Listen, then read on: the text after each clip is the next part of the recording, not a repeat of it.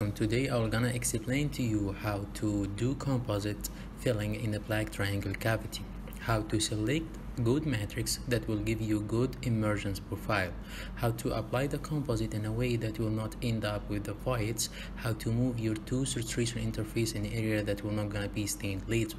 This cavity is very small, but also it's very tricky.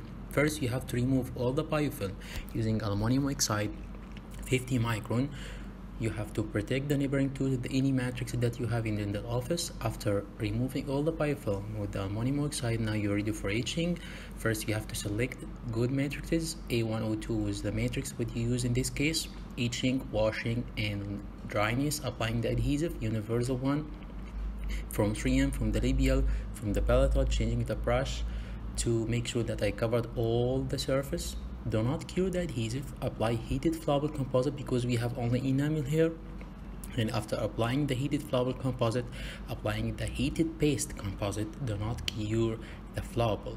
And make sure that when you're applying the heated paste composite, don't push too much in the matrix zone in the proximal area. Push from the injection zone, which is the area that outside the matrix. Also applying the composite from the palatal side. Do not care about the excess.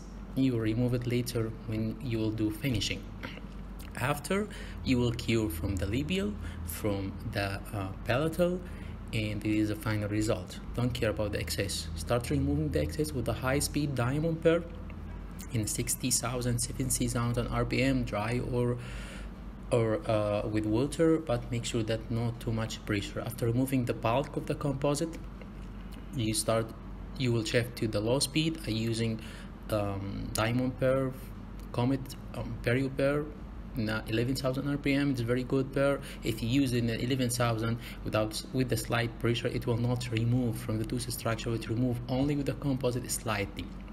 After refining the labial surface, you will using disc to refine the incisal edge and also to do the line angles. Usually the speed for the disc 5,000, not more than that. This is a coarse disc. For 5,000, you remove it without any fear that you will remove from the tooth structure. From the palatal side, you use American football carbide pair, also in 50 or 40,000 RPM, slight pressure. After removing all the excess from the palatal side, recheck again the labial side from the medial, from the distal, from the occlusal to see if any line angle need to be finished again, to remove all the excess from the cervical part, to do the tertiary anatomy. After checking, taking photos, I will go for the polishing. I will not do polishing before checking many times the photo with the mirrors and different angles to make sure that I finished all the composite and I did all the shape I want for my tooth. I will start my polishing with using a magic mix from Bioclear, speed also 10 or 9,000 RPM, using rubber cups.